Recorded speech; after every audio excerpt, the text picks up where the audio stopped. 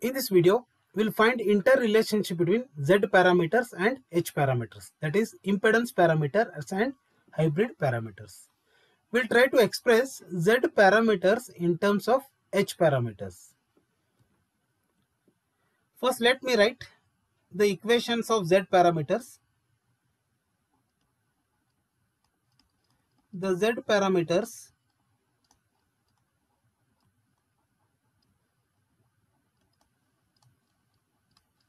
are represented as V1 is equal to Z11 I1 plus Z12 I2 and V2 is equal to Z21 I1 plus Z22 I2.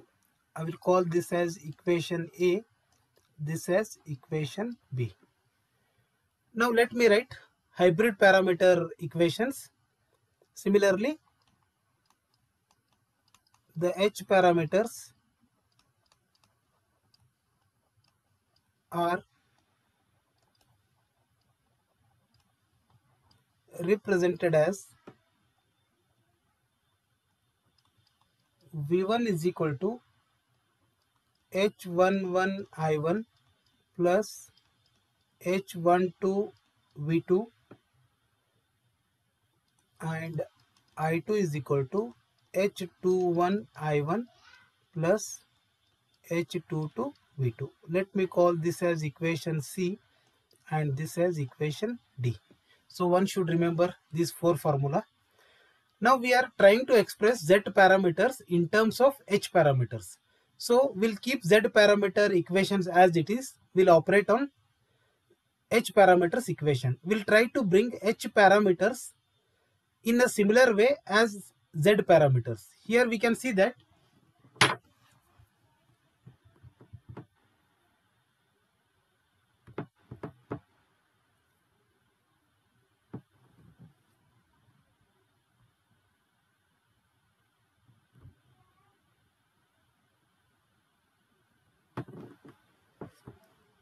now we'll try to represent equation C and D in the same form as equation A and B. That is, now from equation D,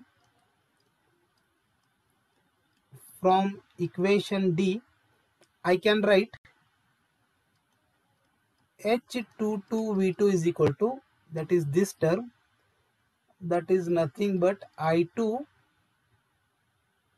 minus H21 I1, or I can write V2 is equal to I2 divided by H22 minus H21 by H22 I1, that is, or I can write V2 is equal to minus H21 H22 I1 plus 1 upon H22 I2.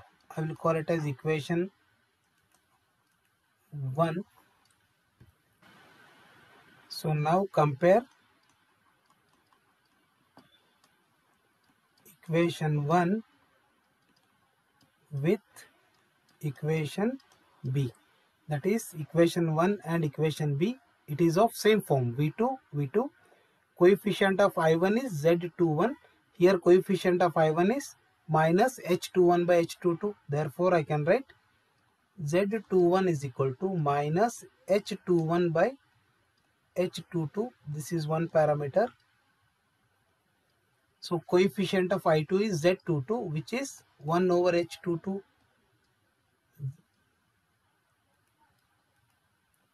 Z22 is equal to 1 over H22. Now we'll try to find another two parameters. Now I will substitute equation 1 in equation C so that I can get next two parameters. Substitute equation 1 in equation C. Therefore, equation C can be rewritten as, that is V1 is equal to H11 I1, V1 is equal to H11 I1 plus we have H12 and V2 value is nothing but minus H21 by H22 I1 plus 1 over H22 I2 plus 1 over H22 I2. Simplifying this, I can write V1 is equal to H11 I1 plus, here multiplying H12 with this term, I'll get minus H12 into H21 divided by H22 I1 plus H12 divided by H22 I2. Further, I can simplify this as V1 is equal to, so here I1 is common, so H11, I'll take H22 as LCM, H22, so here I'll get H22 minus H12 H21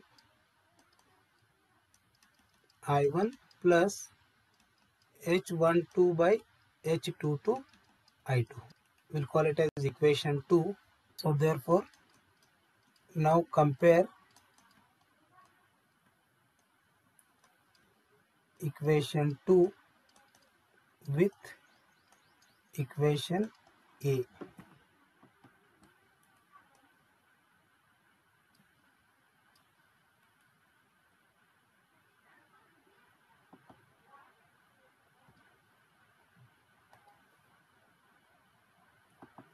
So here is supposed to be Z11.